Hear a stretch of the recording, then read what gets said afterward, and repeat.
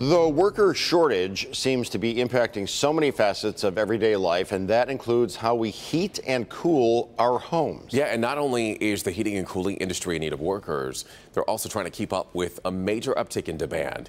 Here's Local 4's Nick Monticelli with how one local company is managing. I got it dry fitted. Each piece of equipment is its own puzzle. It's just great to be able to start from, like a pile of scraps or something, and you get it all together and you accomplish something great. After spending just a few minutes with Mike Ross, we quickly got the feeling he loves his new career. He's an apprentice at Flame Heating and Cooling, one of the many in their own training program. So to him, all of this is not overwhelming. It's just trying to go at it step by step. You can't climb a ladder, a whole thing at once. You got to go rung by rung, step by step. Ross is training to be an installer, and most of that training is happening through Flame's on-site training program. Operations manager Matt Marsiglio says the program was born from necessity.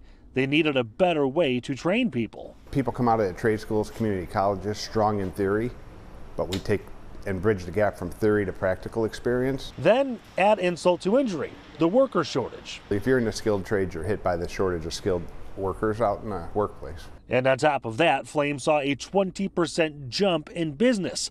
More people staying home for work during the pandemic meant more people wanted better working HVAC systems, and they need people, properly trained people, because of what they're doing. We have gas, we have electricity, we're in a home, we can prevent carbon monoxide poisoning, and we keep people comfortable, so all-encompassing trade. So now there's people like Mike Ross, who used to work in a grocery store.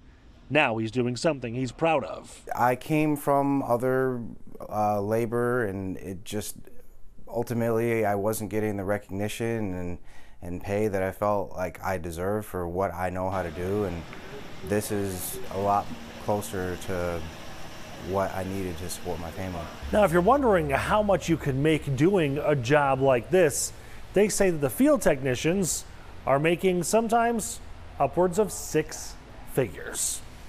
In Warren, Nick Monticelli, Local 4 News Today.